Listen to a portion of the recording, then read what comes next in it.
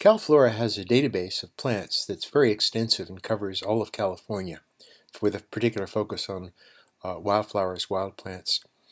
But the database relies heavily on contributions from members.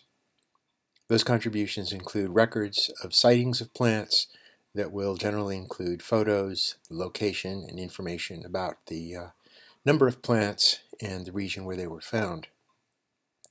Calflora can be used by anybody without needing to register or log in, but if you want to start contributing observations, you do need to have a login, and that's easy to do. So in this video, we're going to talk about how to log in, which is pretty straightforward, and then how to add observations.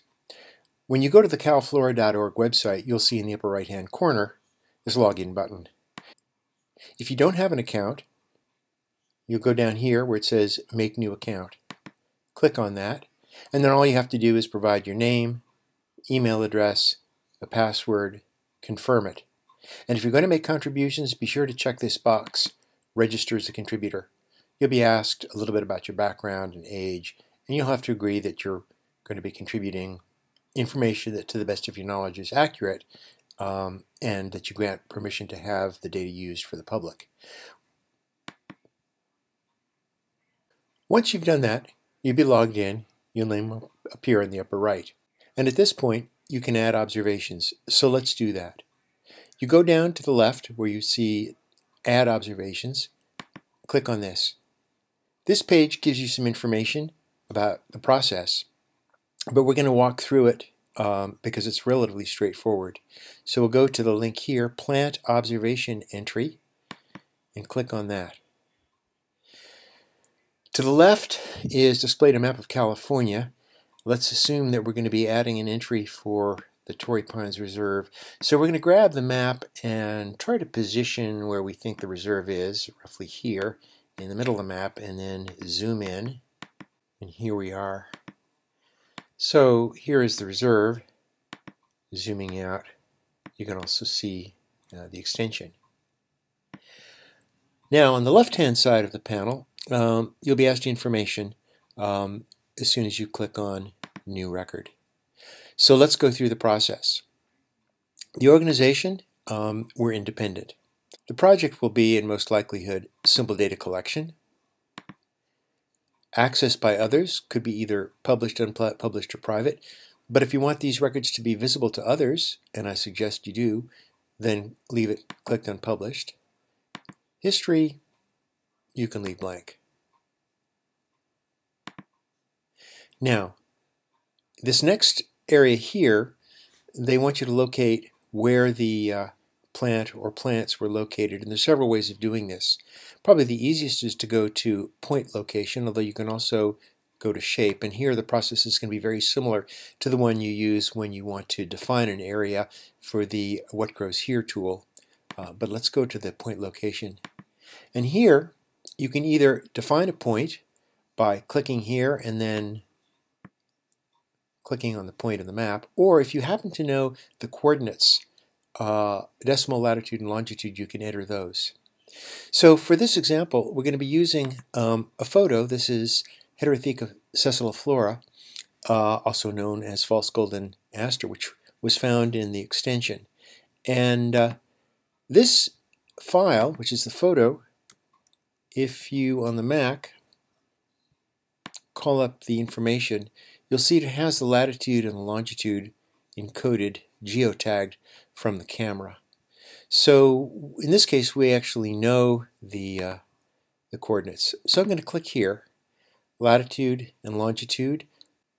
So now we're going to enter the latitude and longitude, and the easiest way to do that is simply click on the latitude and longitude from the information, copy it, go over here, paste it in, do the same thing for longitude, and be sure you get the minus sign. Otherwise, I think you end up in China someplace, and apply. And if you notice now on the right, the marker shows you where it thinks it is. I'm going to zoom in and confirm that that is, in fact, where this photo was taken. I'll go to satellite view because it will be easier for me to recognize the location. In fact, it is. There was a stand of false golden aster to the east side of the Marcinic Trail, right about here north of this concrete dam. And so that looks to be right. So I'm going to close there on point location. Scientific name, I will enter now, Calflora, and you'll notice that there's immediately a number of options that come up. False golden aster, which is Calflora subspecies Calflora, so I'll click on that. It fills in the common name. It knows I'm the observer because I'm logged in. The observation date is today, but the file name actually has the observation date of August 21st, 2016. So I'm going to fill in 2016-08-21. 2016-08-21.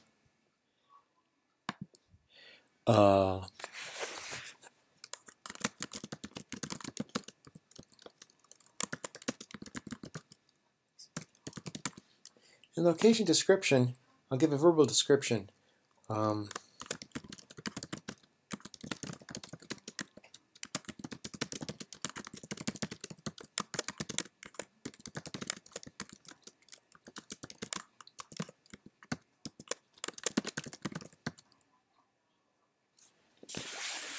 Number of plants, there were between 20 and 50, so I'll click there. There is a photo. I'm going to add the photo, and I will upload from my computer. When uploading is complete, you'll see a thumbnail of your photo, and then we'll complete the remaining questions. Management status, this is under management. It's part of the state park system. Natural status is it's wild. Region we'll leave as any. Collection survey, this is not part of a survey. The ownership is part of the state government. There's no option for the California State Park System, so that's the closest we can get.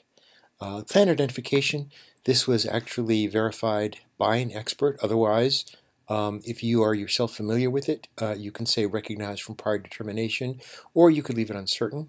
I'm going to say confirmed by an expert. The elevation, we're going to leave blank for the moment. Gross area is, I think in square feet, was about 300 square feet, I believe. And I think that's complete. So we'll then go back to the top and we'll say save. It tells me that the observation has been saved as record P027751. Thank you for the contribution. If you want to go back now to Calflora, the main site, go to My Observations. You should see your record here. In this case, I entered it. And if we click on that ID, we see, in fact, that the record has been correctly entered. So that's the way to enter an observation via the website. There is a second way, which in fact is easier and has just been made available by Calflora. That's to use a new mobile app that they've developed. Go to the main website, calflora.org, click on Phone Applications. You'll see that there are two versions, one for Android, the other for iPhone. You'll get them through the normal means, the Google Play Store in the case of Android, the Apple App Store in the case of iPhone. These are pretty user-friendly, and I don't think it's going to be necessary to show how to use them, but the main point is that you can use the camera in your smartphone to take a photo. Most smartphones that have GPS, and they virtually all do, will geotag the photo for you, so the location will be recorded.